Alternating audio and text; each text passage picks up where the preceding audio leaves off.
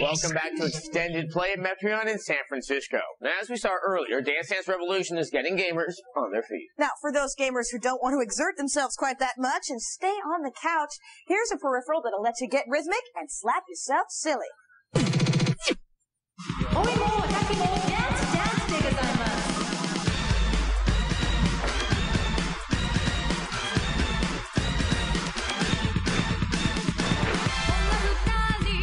The latest installment in Enix's Bust-A-Move dance series is Dance Summit 2001. Now, it's only available on import, but it does have a really cool peripheral that you can use with it that we wanted to show you. It's out from ASCII, and it starts with this little purple joypad that looks just like a standard PlayStation 2 controller, only a lot smaller. The fun part are the grips. Now, as you can see, your standard PlayStation symbols are on the grips. They slide over your hand. So, everywhere you have to hit a square, boom, you hit a square. Need to hit a triangle, boom, okay, dope, you hit the triangle.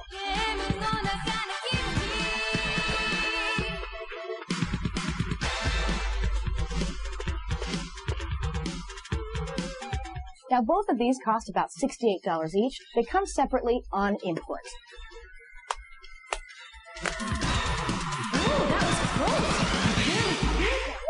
While this peripheral has very limited use for non-rhythmic games, I guess you could always use it for the torture scene in Metal Gear Solid, or not.